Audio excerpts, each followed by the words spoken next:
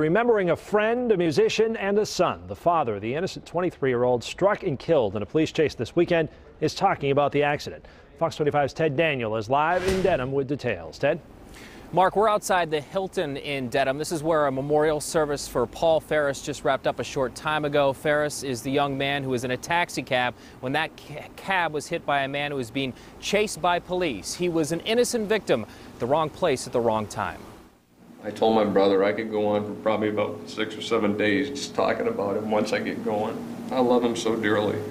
In the words of his father, 23-year-old Paul Farris was as good as it gets. And based on the remarks made at his memorial service, Paul's dad's not the only one to feel that way. I want to think that in my life I'm going to, be a friend like Paul was to me. Originally from Minnesota, the 2006 Tufts University grad was working as an insurance adjuster and planning to attend law school.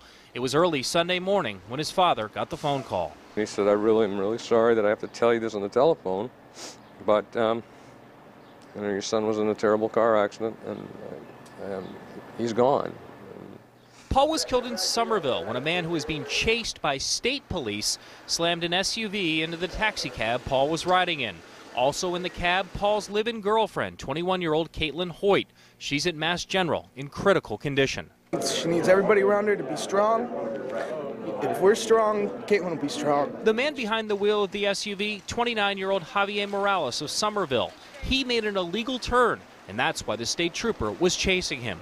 An investigation is now underway to see if the chase should have been called off prior to the crash. I fully expect that the DA's office and the Mass State Police are going to work with our family to make sure that everything is made right. The family says at this point their focus is on celebrating Paul's life and helping Caitlin and her family get through this horrific time.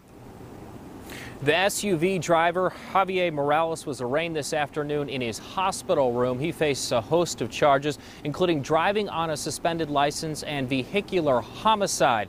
Now, for the first time, we have the identity of the cab driver. He is in critical condition as well. He's 45-year-old Waleed Shahini, and he is from Framingham. We're live in Dedham tonight. I'm Ted Daniel, Fox 25 News. Ted, thank you. Fire forces some